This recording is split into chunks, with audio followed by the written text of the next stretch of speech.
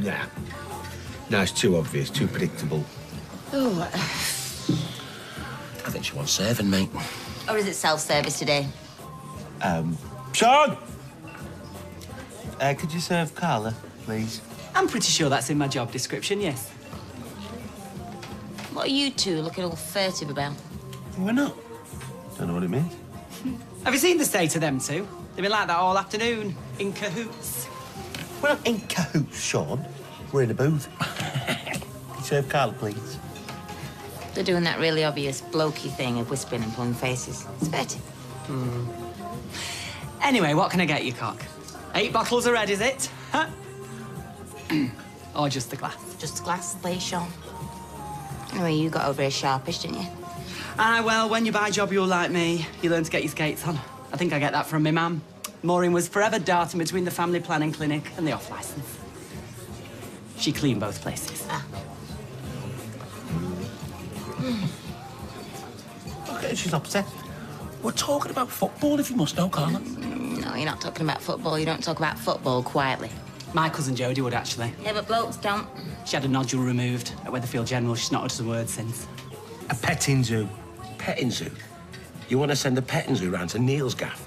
Well, it's less obvious than sending a load of pizzas with extra cheese. He lives on a street, not Noah's Ark. We need to play him at his own game, be cleverer and more... Weird. No, weird's good. No, we'll mess with his head. Andrew will kill him if she finds out. No, listen, we've got to outwit him. We can't let that clown win. I've just had a genius idea. Go on, then. Oh, you're gonna love it. He's taking his time, isn't he? Why is that? Mind you, we did have a 5th birthday party to go to in Hale Barnes before this. Ooh, Hale Barnes Park! He's a very busy boy. I wonder if he's got a collapsible car. Oh, I'd be very disappointed if he hasn't. We can always collapse it for him. There's going to be mad as fun if he finds out about this. What's this? Bingo! Oh.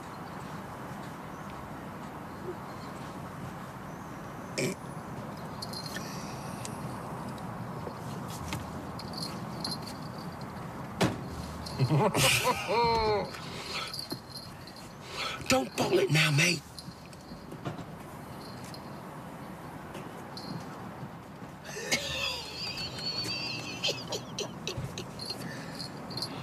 Neil's gonna go ape. Yeah. Oh, no, he's not good at What are you talking about? Does he get a cousin Harry as well? Weird. How do? Thanks for Billy the Clown. Nice one. He was really good. Oh, sorry, mate. I don't know what you're talking about. Although, if you really did want to send in the clowns, I don't know why the pair of you didn't just turn up. He's lost me. Has he lost you? That was clever. Gave me quite a surprise. Yeah, and him, when he realised there was no kids' party.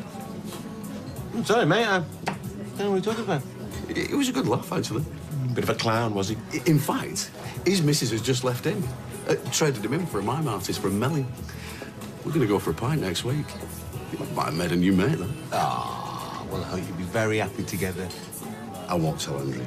Well, it's early days, isn't it? This time. I probably deserved it. Anyway, could you pass on a message for me to Andrea? No one's been taken out in the hospital. I'm just on my way over there now. Could you tell her for me? Hey, that might be Billy. Hello. Yeah, I'll take it. I feel prison.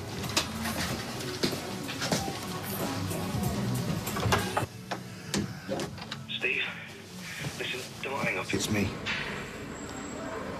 You there, Steve? What do you want? It's just I'm having a really lousy time here, pal. Good. Lost everything.